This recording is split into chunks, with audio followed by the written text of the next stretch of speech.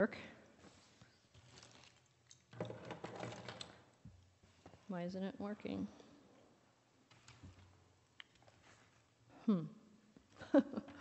Hold on.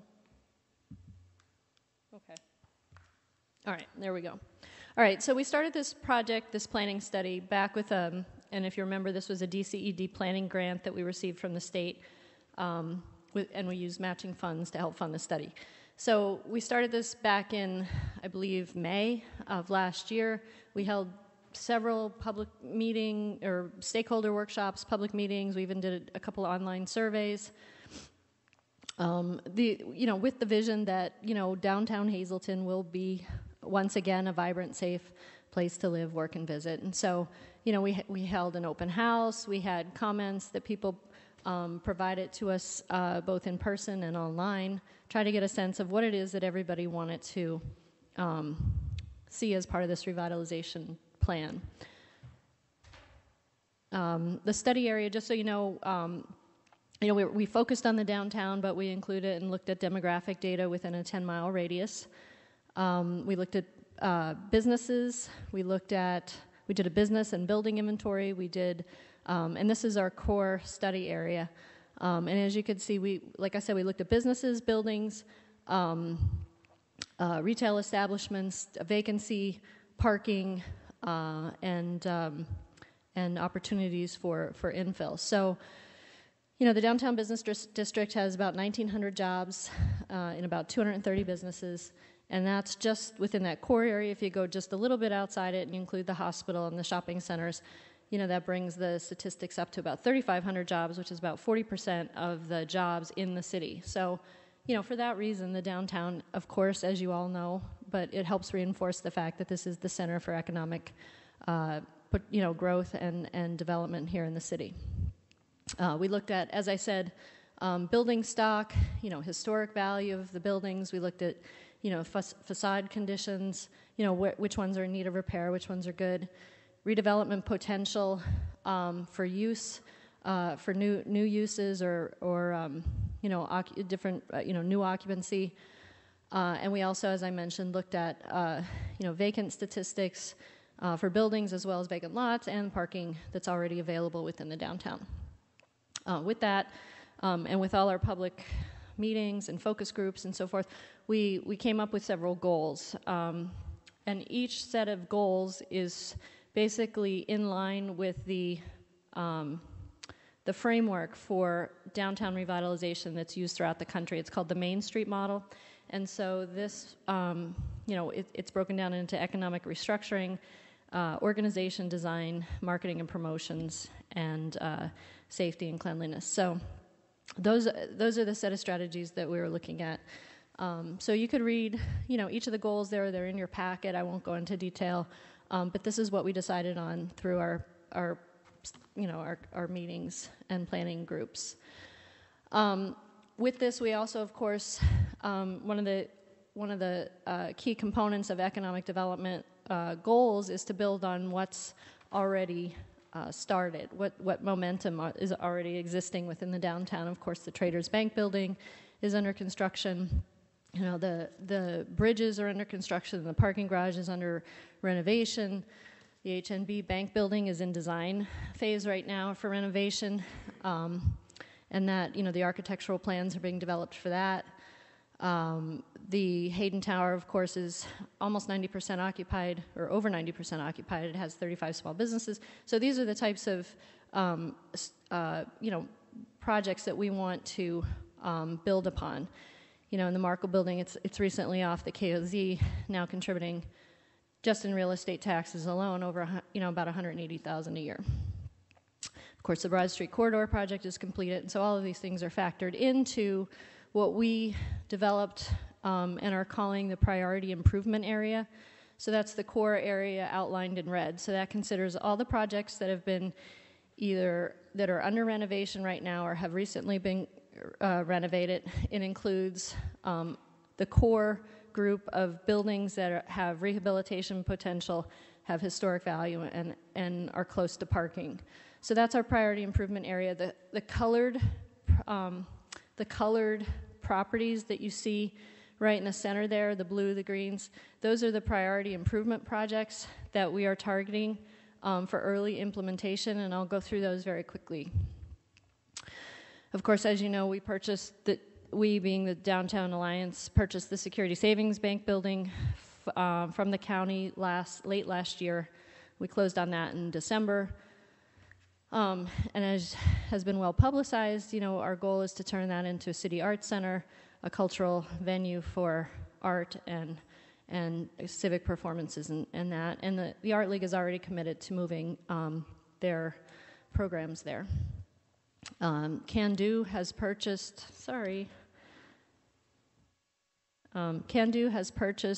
the Remember When building late last fall, and we want to work with them to establish a kitchen incubator in that location. That is a facility that's a commercially licensed kitchen that is available to rent by small-based food business entrepreneurs that want to start up their own business. We found many businesses or entrepreneurs that want to start a restaurant or a food-based business downtown, and the costs are just so prohibitive, and the code requirements to open a restaurant, it just costs a lot of money between the equipment and all the requirements. So anyway, this would be one way to help business startups downtown.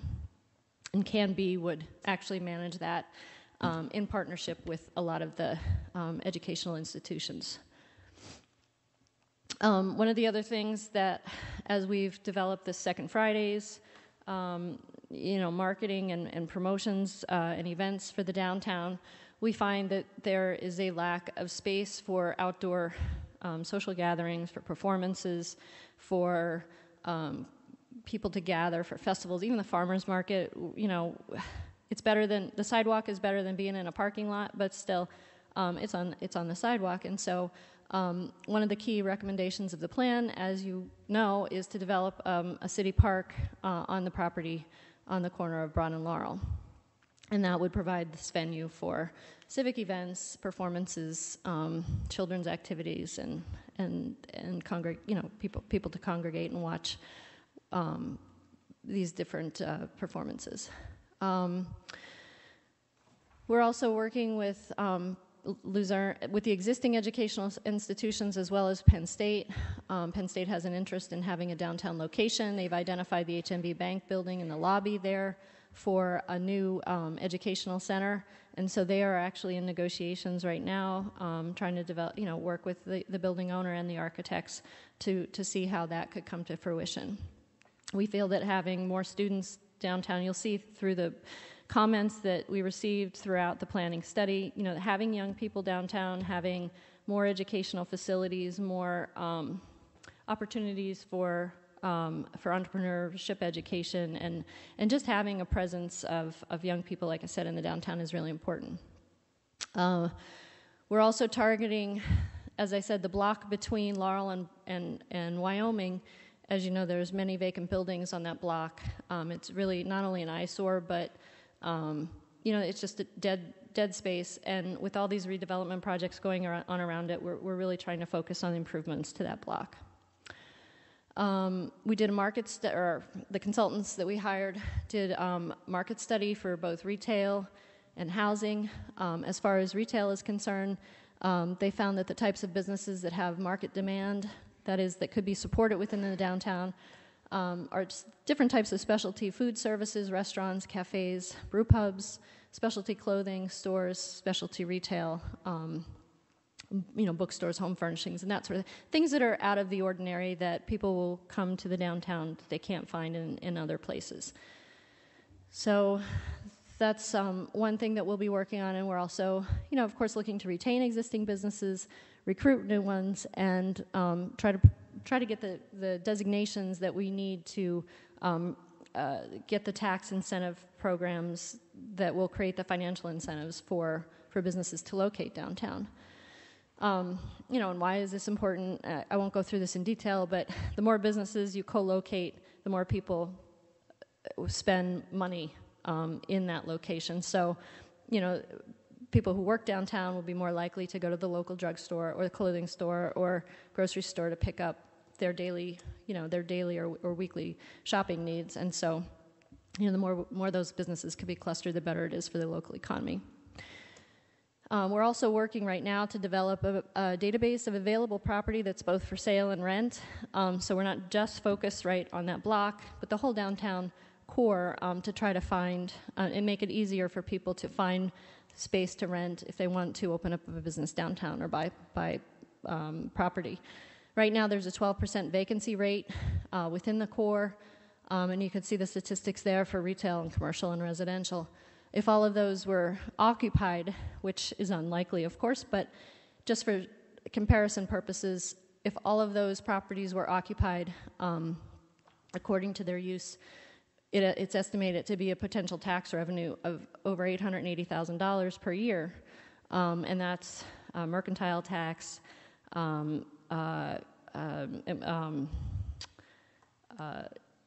EIT tax, and that's not even including the property taxes that would increase through the increase in assessed value through property improvements. So that's one of the things that we're really looking at in terms of economic potential growth. Housing is another thing that we looked at.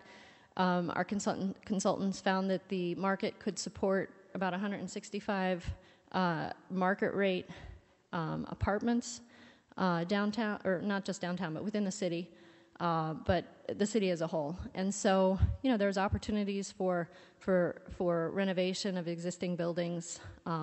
Certainly the Altamont is a key target for that, and we hope to see what we can do to help that move forward. Parking obviously is a big issue. Our recommendation in the planning study anyway is to establish a parking advisory committee to comprehensively really examine what the parking needs are downtown, not just speculate, but really, based on good analysis and projected demand from new uses that are either coming online or will soon in the future, understand, what are the needs. And, just on the information that's provided so far, there's already a net number of 277 spaces available. That's just city-owned parking lots. And then if you add the additional demand that's going to be generated by, the occupancy of the Traders Bank and the HNB Bank, those projects that we know are going to come online, you still have a surplus. So, the thing that we're really trying to stress is to look at this in a way that could look at shared parking, opportunities for shared parking with existing private lots that have spaces that they might want to lease. But the key to that will be management and how, and how is that revenue collected and shared. So those are things that hopefully a parking advisory committee. Kristen, when was the last parking study that was done, or have you guys done anything? Well, the Alfred Benish did a parking count. I think it was in August or April of last year. It was last year, 2014. And that was to determine the availability of parking as the renovations for the parking garage were getting ready to start. So the number of counts that were done were just for parking facilities owned by lots owned and the structure owned by the city, or at that time the authority. And then, of course, if new parking structures do need to be developed, the North Wyoming Street lot would be a key target for that, and the consultants even provided a picture of what that could look like. Other things that are important are, improving pedestrian connections between existing parking lots, such as the one on Chestnut Street behind, the Felons and Senior Center area there, with Broad Street. And so they've come up with some ideas, where those strategies could be implemented and have real results. I should say that the park project proposed for the corner of Laurel and Broad Street is a really important pedestrian connector that will serve to link the North Wyoming parking lot with pedestrian access to Broad Street, and especially the HNB Bank building and the needs that it will have. And so, because that will be the primary parking lot for that building as it comes and fills up. Marketing and promotion goals are important as well, trying to, create a full special events calendar, develop a unique brand for the downtown. The brand, of course, is damaged As you all know, I'll go back here for a second. We want to really work with the media to generate positive media coverage, and really, elevate the image of the downtown, and get away from, the negative image that it has right now. Just to come back to the slide very quickly, you'll see that there's 2 districts that we're looking to work on branding. One is the Wyoming Street Historic Business District, which is, this really strong heritage of small mom and pop businesses of mixed ethnicity. It's always been an immigrant business district, and that really continues today with a lot of the Latino businesses that are occupying that space. And so that is something that we're looking to brand in a positive way. And then also, as these new projects come online, the Arts Center, the educational expansions, and so forth, the core of the downtown could then perhaps be branded as an arts and innovation education district, because it does have a lot of existing resources there already. The Pennsylvania Theater for Performing Arts, the churches, the library, and so forth. And so this would be a way to kind of reinforce that and brand it in a positive way. Here's just, if you haven't seen it already, a slide of Wyoming Street now and what, our consultants came up with an idea for, branding as a multicultural business district. Of course, also working with the existing businesses, trying to promote them, as well as cross-marketing between the traditional Anglo businesses and the new Hispanic businesses. Our goal is also to build recognition of the heritage and promote the history and heritage of the downtown. Working with the Historical Society and other partners. They did a historical tour, walking tour this past summer that was really well attended. People are interested in the history, and so there is potential to grow that as a business. There was talk about also establishing some sort of official visitor center, coordinating tourism materials, better signage throughout the downtown, working with existing tourism agencies. Design goals, I'll just go through these very quickly. One thing that, you all should have seen is the improvements that we're funding through a grant to 13 East Broad, which is the building right next to the Dragonfly. You could see the siding as it was coming off last year. We worked with the property owner, the church, to help them with the rehabilitation design. You could see the lower left picture was what it used to look like in the 1920s. And what it looked like as the siding came off. They didn't even know they had windows. And so we worked with them on the renovation project. And if you've seen it lately, it's not complete yet, but it is a drastic improvement. And it will be one of many we hope to implement over the next few years. One of the other key recommendations that the consultants felt were really important, and this came through with our planning studies as well, is that the Harmon Geist Stadium is an underutilized resource, and they felt that this should be a key a venue for sporting events, not only for the school district, but perhaps for the community, and they recommended that a new park or promenade, open green space could be developed there as well. How did that happen?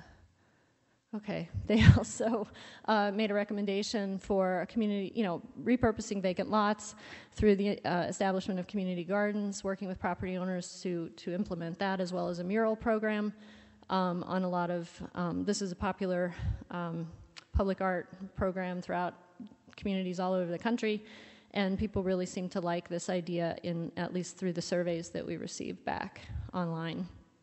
And why is this all important in terms of the design and the aesthetics of the downtown? Because of the number of vehicles that pass through, just on a daily basis, there's 24,000 vehicles per day that pass through the downtown. If only 1% of them were to stop and spend $10 buying, a sandwich or a cup of coffee, that's over or about $876,000 that's infused into the local economy each year. So that's why we feel it's important. Placemaking goals, just very quickly. This is where we really hope to work with the city and other partner organizations, maybe to work on deterring crime, improving cleanliness within the downtown. We've already discussed and had meetings with the chief and with other partners like Lackawanna Police Academy and the Keystone Job Corps security program, and the possibility of establishing a safe and clean, a volunteer ambassador program where people would walk around downtown to be the eyes and ears on the street. So, there's a lot to do yet, a lot of exploration, feasibility, trying to understand what's possible based on, what volunteers are capable of doing. And that's something that we hope to continue as we move along. And then also working with this, maybe reinvigorating the city's Blighted Properties Committee, working with the Redevelopment Authority and the Code Office to target properties for action, for, citing them, for acquiring them, for demolishing, whatever sale, moving forward to improve blighted properties. Also, CPTED stands for Crime Prevention Through Environmental Design, and so there's plenty of small things that property owners can do to improve the safety and security of their own properties to deter crime, and so we're working with the Keystone Job Corps to help understand what those could be, and of course working with the planning and zoning commissions in any way we can to help implement these types of recommendations. And I won't go into our organization and fundraising goals because these are just for our own organization. But one thing that is really important is that we are trying to become a certified Main Street community, and that's a certification that's given by the state. And in order to do that, we need to finalize our strategic plan, which is our next step. Right now, it's the draft is still being compiled. Kristen, what will that allow us to do when we're Main Street? If we're a Main Street community, you would have to adopt this plan through resolution to say that this is the plan that the city agrees and adopts as part of their own. And you would give the Downtown Hazleton Alliance for Progress in that resolution, I guess, not the authority, but the responsibility of overseeing the Main Street program. The Main Street program, as I said, it's highly structured and run by the Pennsylvania Downtown Center, which is an affiliate of a subset of the DCED, and that requires monthly or quarterly reporting for all these types of statistics, job growth, building improvements, physical improvements to buildings, all these types of statistics that we just went through. This is all baseline data. So it's the idea that if and when we become a Main Street community, that's reported on a quarterly basis. And those statistics are used statewide to help the DCED understand how this program is functioning and working. By finalizing the strategic plan, it also gives us the strategies that we know we need to implement to move forward. Pittston. I think Pittston is a designated Main Street community. You have to have the manager. Every Main Street program needs to have a manager. So, the executive director typically serves as the manager of each Main Street community. They have to go. I would have to attend training. My board would have to attend training. So it's a highly structured. Open up more grants and yes. funding from Yes, it does. In fact, if we're a Main Street community, that allows us to apply for tax credit, management of tax credit programs, enterprise zone tax credits, grants for safe facade or anchor building improvements. A whole bunch of opportunities come along with that Main Street designation. But in order to do that, you have to be accredited, and that's how through that reporting is how they make sure that you're meeting the standards for the state. And so, that's our next step. So we'll finalize the strategic plan.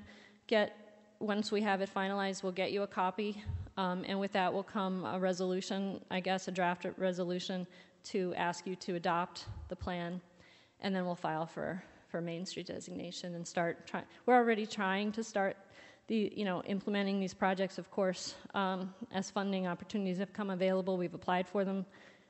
So, as you know, because I've been up here asking for approval for that, and just to continue our own fundraising, which is really for our operational costs and cash flow, so that we can use that money as a match for some of these other grants that we'll be applying for. And that's all I have. I'm sorry I took so long. Okay. Any questions?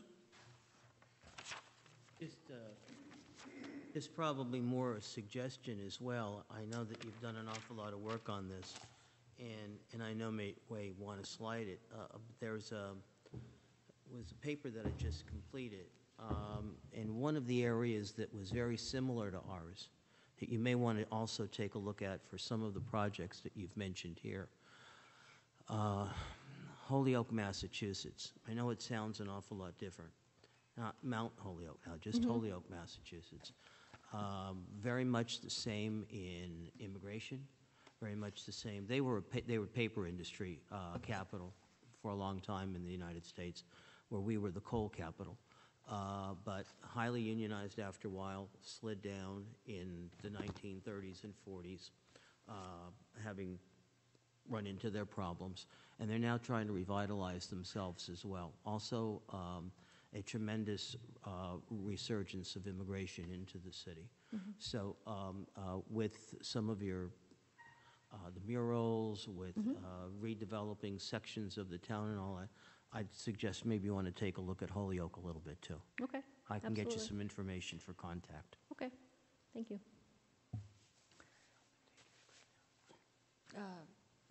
Yeah, if you need to. Is there any other questions? Any other questions? Thank you, Kristen.